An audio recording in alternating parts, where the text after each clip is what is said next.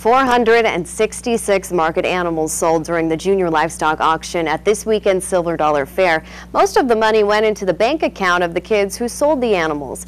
But for one FFA member and her market hog, the money went toward a higher cause. Reporter Rick Carhart has that story in tonight's Kids in Action.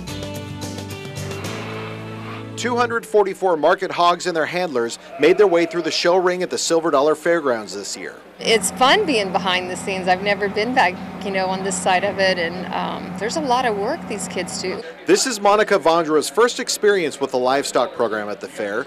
She's the mother of twin 6-year-old boys, one of whom has been battling leukemia since he was 2.5. This past week, Jake went to the McDonald's playground for the first time ever. Mackenzie is a sophomore at Las Plumas High School. She has sold animals at the fair for the past 7 years, but this year she was looking for some new motivation. I feel that people should be helping and donating back to the community. After all, the whole community is the one buying our pig, so why not give back a little bit? Mackenzie met Jake and his family through the Wings of Eagles program, and she decided to give all of her profits from the sale of her hog, Henry, to Jake so he could take a trip to Southern California. I can tell you right now, I got a couple excited little 6-year-old boys.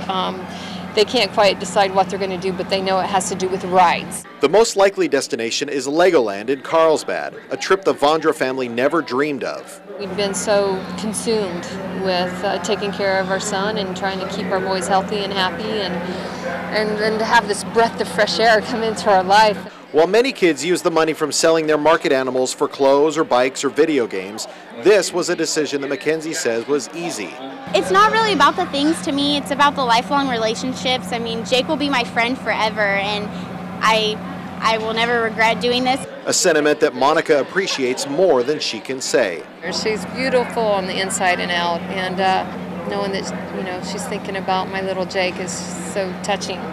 The fact that Jake is now healthy enough to come and watch the auction made this fair day a great day.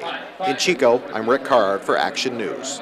What an amazing girl. Well, if you know a young person who should be featured on our Sunday Kids in Action, you'll find the nomination form on our websites.